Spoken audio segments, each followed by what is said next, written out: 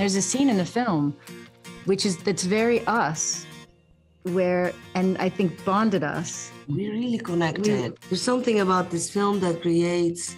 It built a lot of friendships. Yeah, it built a lot of real relationships.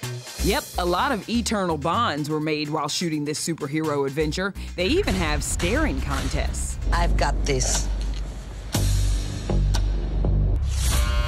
But the relationship that's got everyone's attention?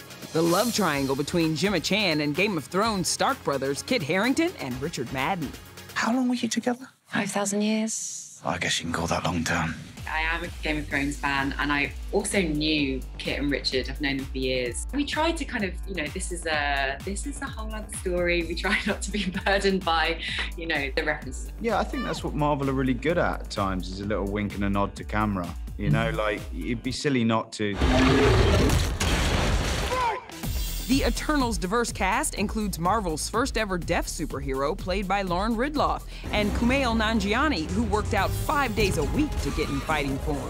Can we talk about Kumail, the sex symbol? We saw the physical transformation, and it was fabulous. It helps me mentally, that's the goal now. I find that doing some of that stuff makes me less anxious. The cast told us they're up for doing a sequel, but before that, Salma's starring in House of Gucci as Lady Gaga's partner in crime. Bravo. What are you looking forward to most about having everyone see you in this space, in this role?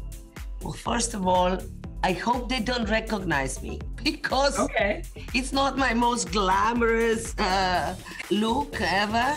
It's a small role. It was a fun role, and we had a lot of fun together.